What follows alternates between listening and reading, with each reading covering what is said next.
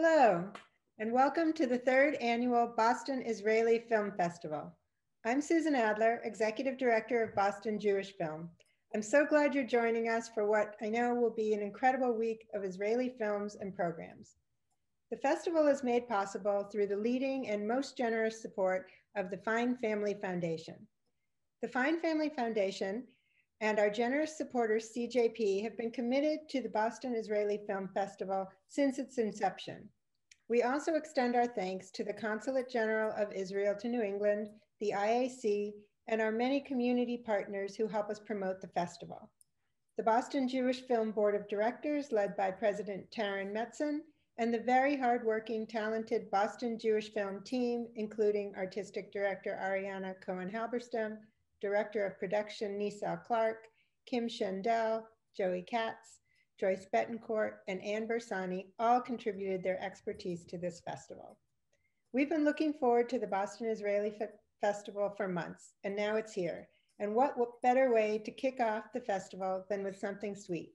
It's my pleasure to turn it over to our friend Liora Kushner of Liora's Catering for our opening night program. Enjoy this evening and the Boston Israeli Film Festival. Hi guys, thank you Susan, and thank you Boston Jewish Film for having me and opening up your screens for me. I'm very excited to be part of this. This is a new adventure for me. I've done a bunch of cooking classes, but this is the first Zoom class. I know personally a bunch of you, and I know you're logged on and ready for start cooking and with your ingredients and everything. So thank you all. I just want to say that this organization is really close to me. I've been part of it for many years at the beginning as a viewer, and then started catering for you guys, and I really miss you. But some of you kept me busy even during this very challenging and humbling year. So thank you all, and let's get started if you're ready. So this cake, we call it, the literal translation is a biscuit cake, and this is why, the tea biscuits.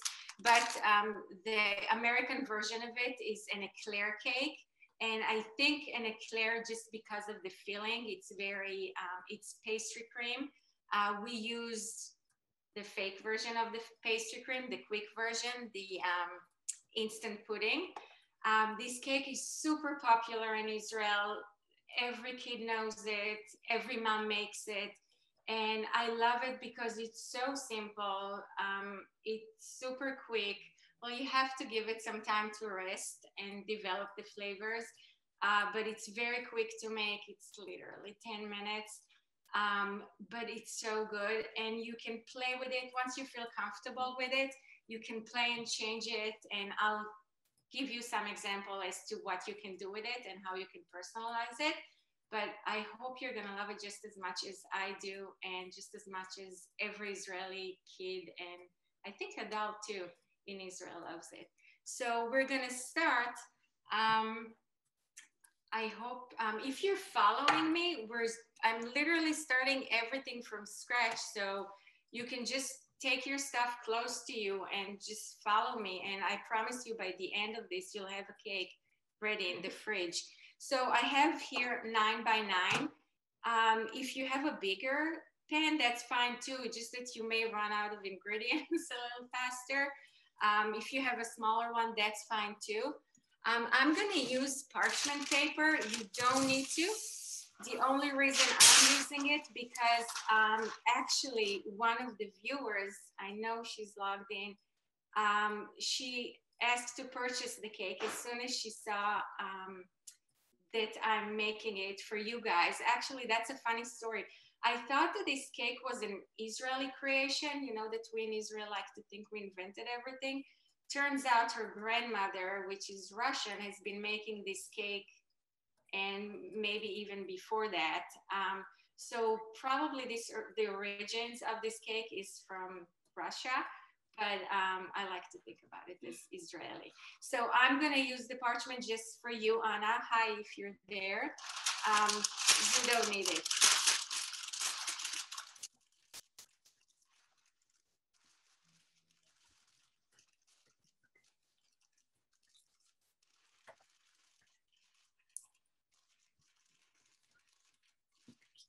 Okay, and this is it.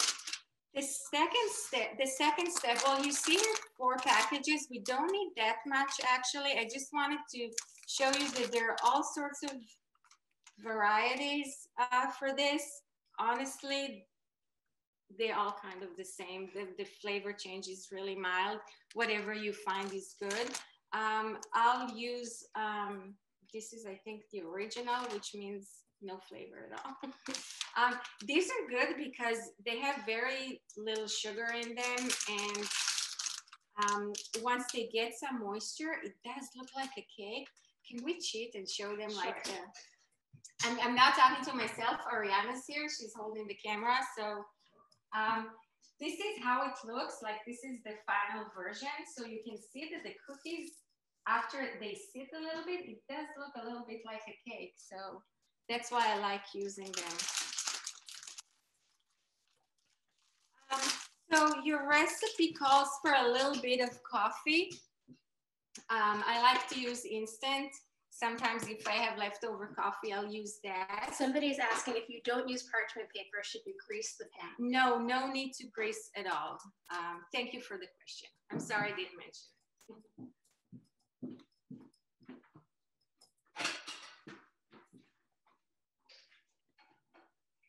So I have just a little bit of boiling water, and the reason is it will help the instant coffee to melt because I don't want any pieces of coffee in it. How can you get me the milk, please? I'm sorry, this is prepared. And your recipe requires 2 cups of milk, so I'm gonna use half a cup.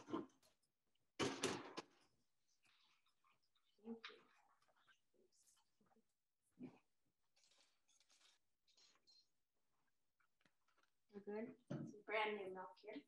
Yes. Thank you.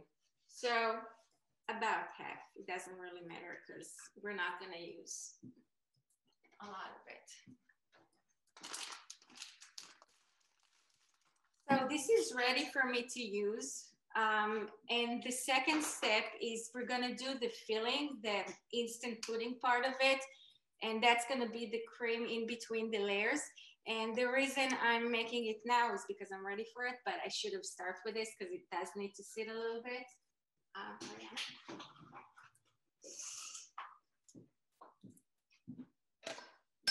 So the recipe calls for 3 cups of heavy cream.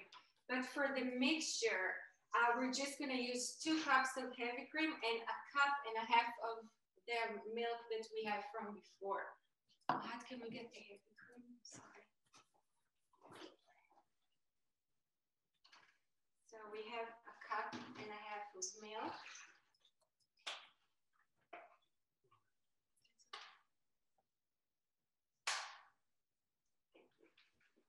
I have a helper here. It's my husband.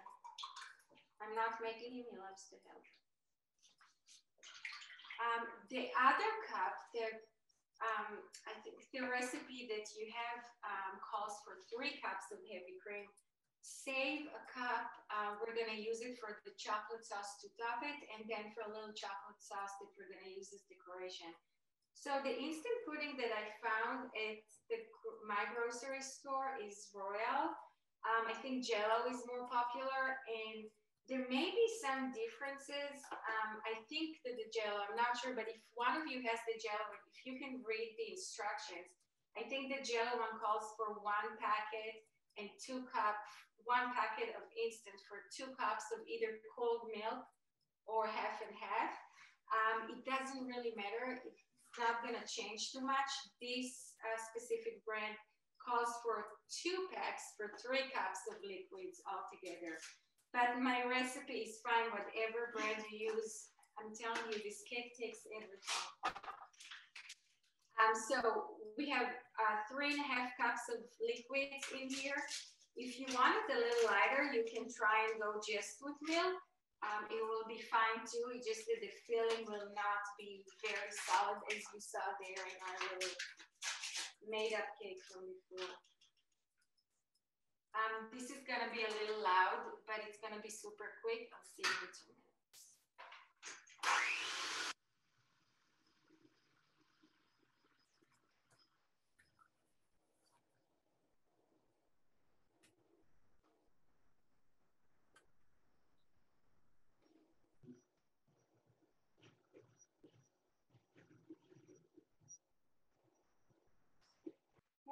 back after a little shower of vanilla. So what we're looking for, we know when it's ready, when I can, hold on, I'll use something a little better.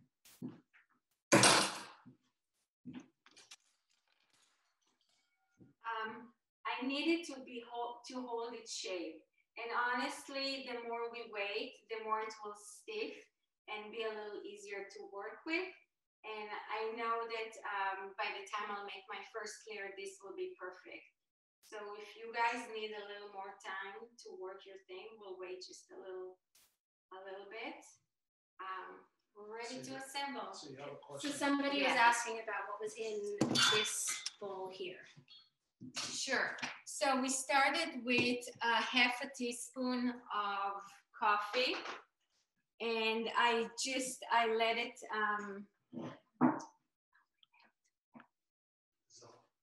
it dissolve with a little bit of hot water, and then I added my milk. If any leftover coffee that you have will work perfectly fine. I don't know why I like to use milk. There's really no reason. Somebody's asking if this cake is fattening. Oh, not at all. It's literally like eating broccoli and celery, I swear. Like, not fattening at all. And it's good for you. It has a lot of dairy.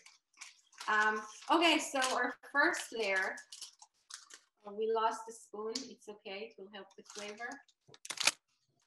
So, okay, this is the biggest difficulty with the cake. So I have a certain shaped cookies and a certain shaped tray, and I know for a fact, because I've done this cake yesterday, that it will not fit entirely to fill the cake. So I'll need to do a little bit of construction. If you're a perfectionist and you need perfect layers, a serrated knife, I'll show you.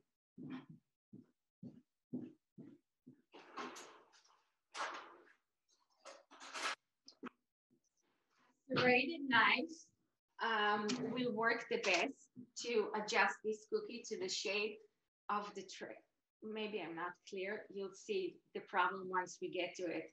But don't dip and cut after, cut before you dip. And that's how you want to attempt it. If you're not a perfectionist, it's fine. Some gaps is fine too. It will be just as tasty. Okay, so I'm starting. I'll wash my hands. I'm sorry, it's a little late. Anna, you may not want to buy the cake anymore.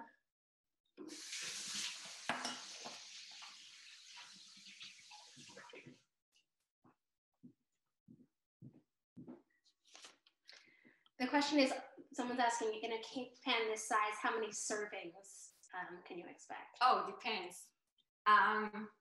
Depends how much you eat. But I think, okay, for a slice like this, about 9 to 12. And this is a nice slice. In my family, we never cut slices. We just like level the cake and like dug in. Looks like and we figured like you don't really count calories if you eat it like this. So I dip it for a second, and I'm gonna start layering them as close as I can.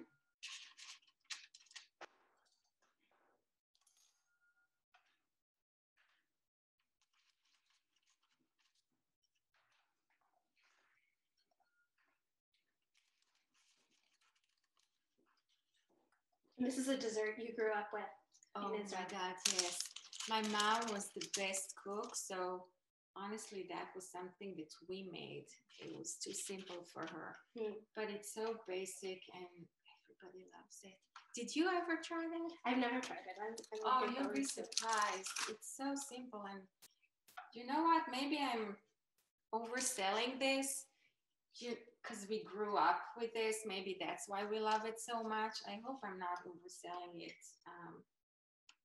It looks, I mean, it's similar, it seems, to like a tiramisu. And so that's right. So that's what I wanted to say. This cake, you can play with the filling and you can play with the flavor of cookies. You can use graham crackers. You can add cinnamon to the vanilla. You can use chocolate pudding, you can change it and add some cream cheese. You can add coffee to the mixture to make it more tiramisu-like.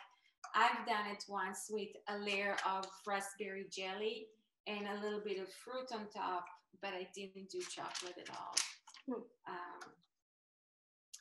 And do they sell this in stores in Israel when you were up, or was something people made at home? I don't think so. No, that's like a homemade.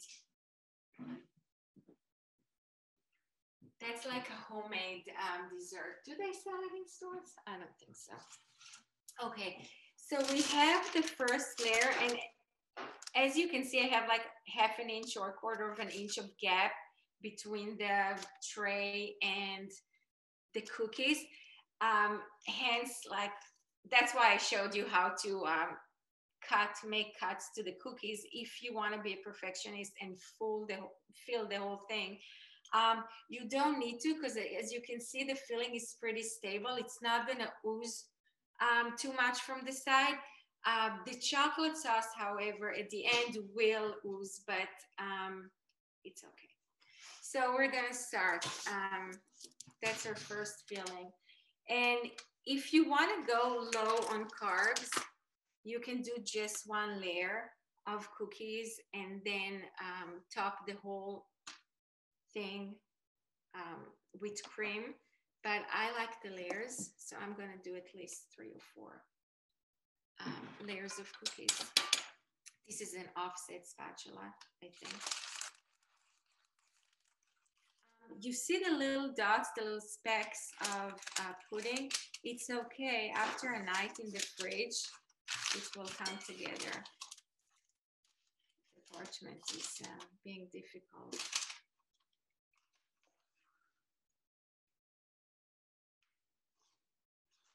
And this is an Israeli dessert, but it's not, you know, when we go to Israeli bakeries, maybe it's because it was just a homemade thing, but it wasn't ever really popularized in the US as far as I know. Have you seen it around in Boston a bunch?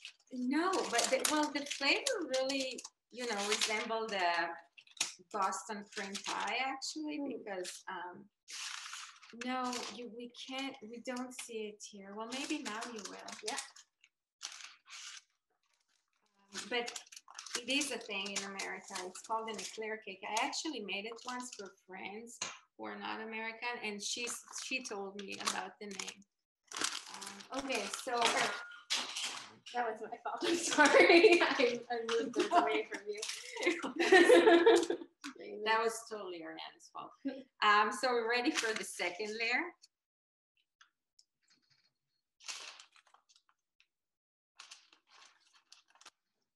And are you putting them in the same direction, or do you? Yes, yeah. I don't know why. It doesn't matter. I'm weird. It must be easier to cut that way, or it gets so soft that it doesn't matter. It doesn't matter really, and they're really close to each other. But if at the end I'll cut my cake slices, will be exactly like the cookie. I'll have even layers. And in the US, we also have icebox cakes, I guess. Is that right? Yeah, flavor can be the same. I haven't seen too much use of instant pudding in America, but in Israel we love it. We love instant pudding. Honestly, I think I ate real pastry cream just when I came here. I don't think I ate it in Israel. Well, now it's different. Everybody's fancy, and with all the cooking shows, you learn so much. So people are better cooks and better bakers.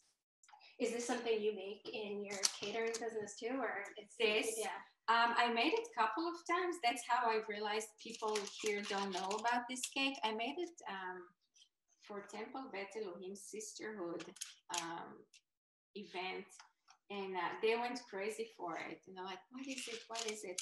I cut it to small pieces. I realized that everything small is much tastier.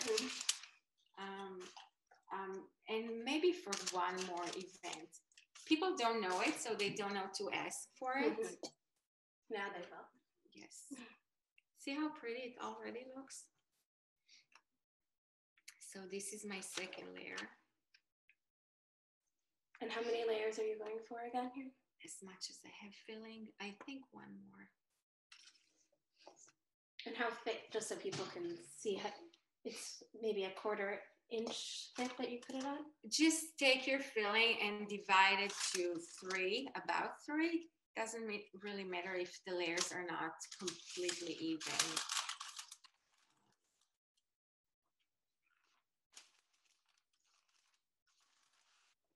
Parchment. Anna, if you're listening, you really made it difficult.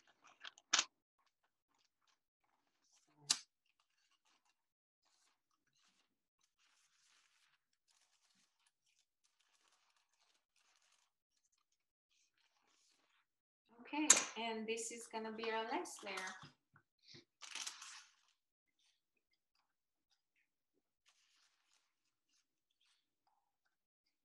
So when you were kids, did you have siblings who you'd make this with? And oh my gosh, or friends? You're asking me childhood questions. My mom, I mentioned she was said it's a nostalgic cake, so yes, but my mom never let us go in the kitchen. It was her territory, and we would get in so much trouble if we just moved anything. So that's what happened. I became a chef. Did you study to be a chef in Israel? Or? No, I'm actually an attorney. Here too. If you want to hire my services now. I retired. I practiced 2 years and now I'm done. This is so much better. Were you cooking when you were an attorney? Would you cook on the side? Or not at all. Actually, my husband is here.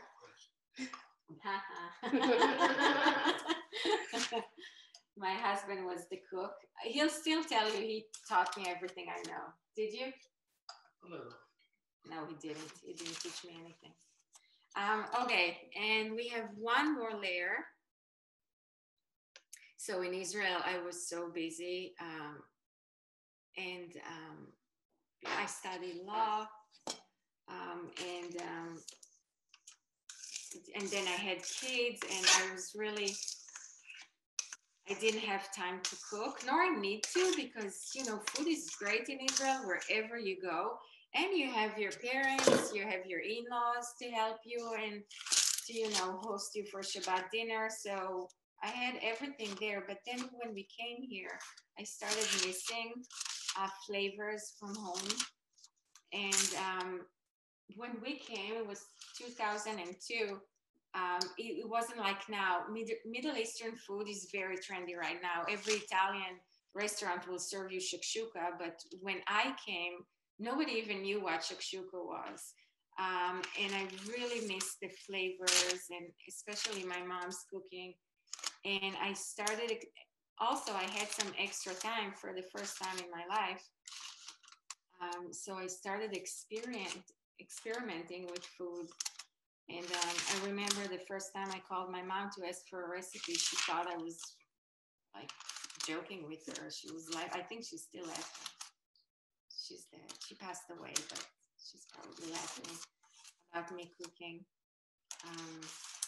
But I'm so happy now. It's trendy, and we have all these restaurants that will serve, you know, our local familiar flavors. But when we came, that's what made me just missing flavors from home. And at some point, I just became obsessed with food, and I don't know why. Maybe I was just hungry for a really long time. But I think definitely food is a way that you connect to a place. And it's part of why we wanted to bring food as our opening night for this festival. It's a big part of the culture and of bringing people together. And this cake, by the way, is a great cake to make with kids and grandchildren. You can let them arrange everything.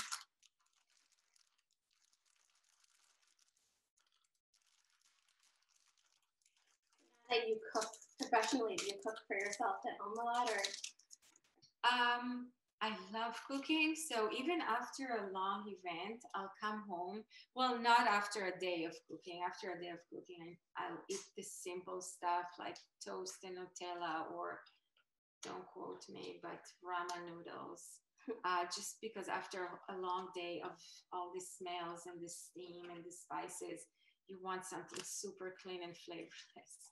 It sounds weird, but the next day I'll be like, okay, what's now? I love to cook. I love food, and I consider myself lucky to be able to enjoy what I do, every aspect of it. I love the clients. I love, by the way, shout out to a lot of you there from the Boston Jewish Film that made me, that helped me stay busy this year with all your creative projects and jobs. Um, okay, I think we're done. So see how nicely it's set, and even though it doesn't perfectly fit the pan, it will stay still. And now for our last part, we're gonna make the chocolate ganache on it. So I know that the recipe that Ariana published for you guys calls for 8 ounces of chocolate and half a cup of heavy cream, but we don't need so much. This amount includes a little bit of chocolate sauce to decorate the plate, like I did here. But you definitely, if you want to go easy on the chocolate, you definitely don't need it. So I just have a cup of chocolate chips here. And again, if you like coffee, I love coffee. So Anna, I hope you like coffee too. And I'll add half a cup of heavy cream that we saved from before.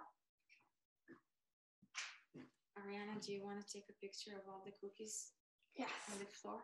On the floor. And now I'm going to put it in the microwave for about a minute and a half. And this is what happens if you have a camera person around. This is not normal. There we go. It's going in. A minute and a half. In the meantime, we can clean up. Do we know if anyone is following us and is doing the cake with us? Or yeah, if you're cooking along, let us know in the chat, and we will love to invite you up to show your cakes off before they go in the oven.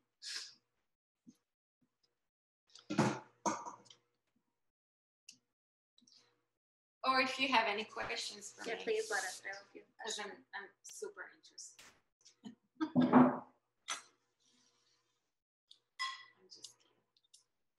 So these, I think for some people, the tea biscuits were a little harder to find. In Israel, I imagine they're. Yeah, so I mentioned that I think the origin of this cake is from Russia. And well, there's a great Russian ethnic store that I like to go for the cured fish. And now I realize why they have million kinds of tea biscuits. You can use graham crackers, you can use lady fingers, whatever you use. But these are very available in every grocery store where there's a kosher aisle. I'm pretty sure wherever there's a kosher aisle, you can find those tea biscuits. That's where I get them. So I think we're ready. And do you eat this cold or do you right out of the? Yes, so we need to chill this. So we have here half a cup of heavy cream, a cup of chocolate chips, and you can use whatever flavor chocolate chips that you like. I love dark, and I added a little bit of instant coffee just for the extra coffee flavor, because that's what I like. And it looks a little weird, but it will come together, I promise you. Smells delicious. Thank you.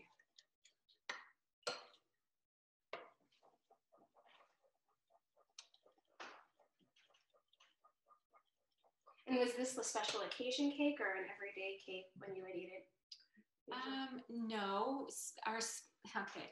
An Israeli special occasion cake, like a birthday cake, we have a recipe, which we can do in the next film festival. It's a chocolate cake with actually the exact ganache on top with chocolate ganache and sprinkles. That's our, not just mine, but I think every Israeli kid birthday cake. So that's gonna be our celebration cake.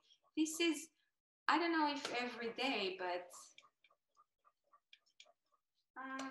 I don't know, maybe if you went to friends or for a Shabbat dinner. I don't know. Okay, this is it. We can mix it a little more too until all the little bits of chocolate dissolves, but I don't know why I'm rushing. There's really no reason for me to rush. I can keep going until 11. It's your thing, I'm sure. Anyone who's doing it along, we're looking for, can you describe the look of the ganache once it's done? Yeah. If you want it shiny, the secret is a little teaspoon of vegetable oil. I don't care if it's not shiny. Okay, so we're gonna start from the center. If you did a good job with the biscuits and adjust them to the tray, you don't have to worry about the chocolate right now because you can just spread it freely. But I didn't do a good job, so I'm gonna go very gently here. And someone commented here that Wegmans has many kinds of these biscuits also. Oh yeah, I think it's Judy because she was looking for them. Hi Judy. It was Judy. Yeah. I didn't do a great job. Looks beautiful. So that's a pretty thick layer that you put on top. Yeah, you can go as thick or as thin, however you like. I'll just move this back so you can see the edges. Yes. So, and this is going to the fridge to set, and it needs to set for at least 4 or 5 hours. Overnight is best. Cover it, but try not to touch the chocolate because it will stick to it. If you don't have like fish or egg salad or something like this in the fridge, even uncovered is fine. And I made one yesterday. Don't look at my fridge. So after a full night, that's what you're gonna get. This is what it becomes healthy. You end up with this. Yeah. I sliced a little piece. Where do you want it? Here. That's perfect. So this is how it looks like. And I want to show you how it's sliced.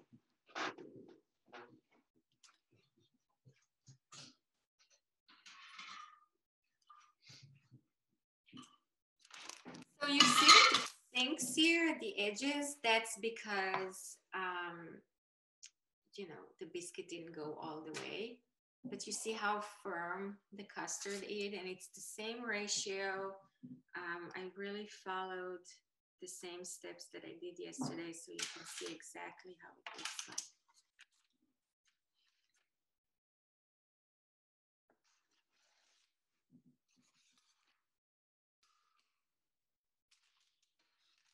So I didn't have extra chocolate sauce, actually. I do have extra chocolate sauce.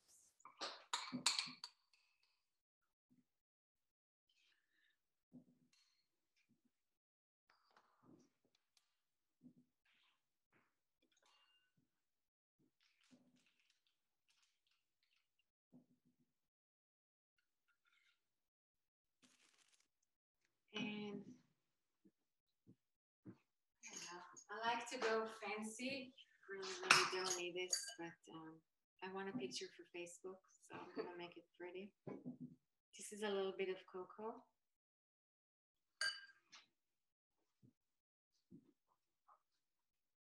And a little bit of color. Okay, look at this weird thing.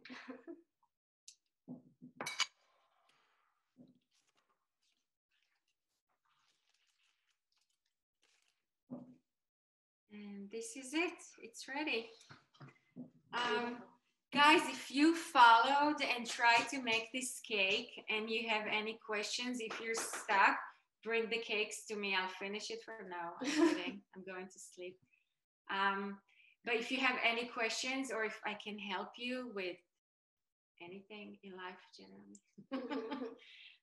let me know. If not, please fridge your cake and you'll enjoy it tomorrow, I promise you. So there is a question about the pudding. The pudding was what went in between the layers on top of the biscuit. There was, and then someone else says looks beautiful. If anyone wants to, I know people are going to invite you up. If you want to come and join and show off your cakes to the rest of the group here. Someone said the chocolate sauce is super thin. Is there a way to thicken it? Theirs came out really thin. With a cup of chocolate chip and half a cup of heavy cream. Just add more chocolate chips and pulse it again in the microwave if needed, and it will thicken up the ganache. Okay. Hopefully that answered the question. It looks like some people are coming up. So this looks like a good cake to keep in the fridge for an entire week while you work your way through a bunch of films.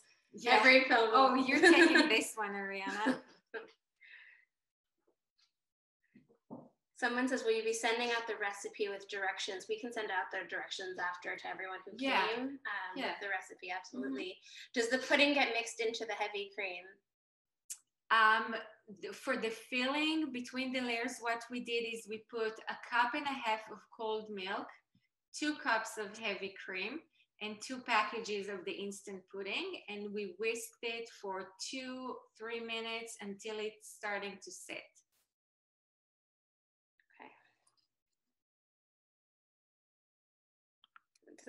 If people, I see people coming on. Oh, nice! People actually they can share their cakes, turn their cameras on the cakes. We'd love. Oh, nice, Yocheved. That looks awesome.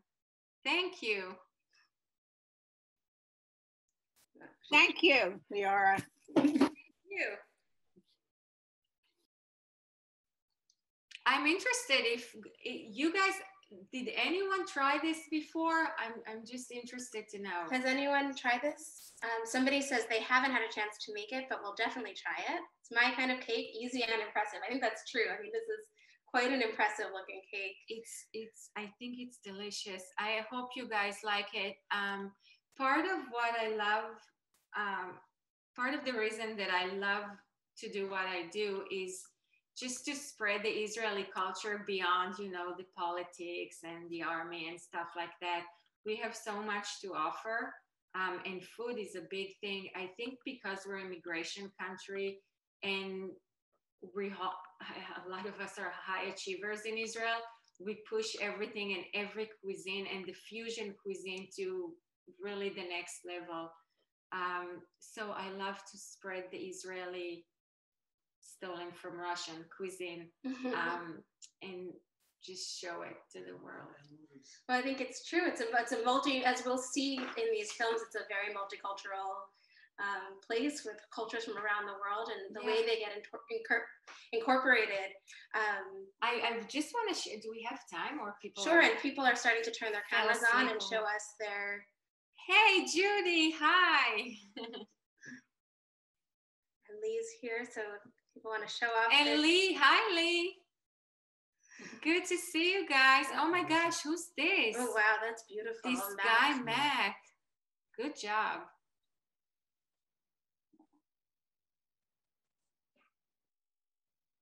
Oh, I think Richard there is working on the cake. He is, yeah. I just want to share a story. So this is not my typical cuisine. I'm Sephardic. And when I came to Boston, I told you Middle Eastern food was not really a thing. But I really realized that I did an event for the Israeli consulate. It was a brunch and it was for journalists. And I made my, regular Israeli breakfast thing, but it featured a lot of Sephardic items like the couscous salad, the shakshuka. And there was one journalist there that said, wow, this is Jewish, this is kosher. The Middle Eastern flavors with kosher didn't come together to her.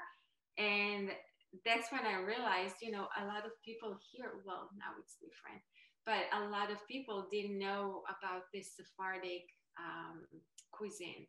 So I enjoy spreading it all over. This is not Sephardic though. We'll have to have you back on another time to teach us some Sephardic Mizrahi recipes. If anyone else wants to share your cakes, please do. Otherwise, send us pictures. You can put them on Facebook and on Instagram and tag Liora and tag Boston Jewish Film. Thank you guys. Thank you for being with me. I'm sorry for the accent. It's Ariana's fault.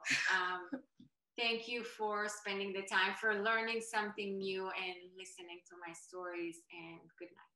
And enjoy the film festival. I can't wait. I watch it every year. Last year was fun too, although from home, but it was a lot of fun. And thank you for making it happen, all of you board members and whoever make it happen, and Ariana, of course. Thank you so much, Liora. Check out Liora's Catering, and also check out the film festival. Watched Joyce, hi from California. Hi everybody. I'm here. And hi, Liora. Thank you, honey. It was great. I didn't make it, but I'm here. I'm here. Good night, everyone. Good night.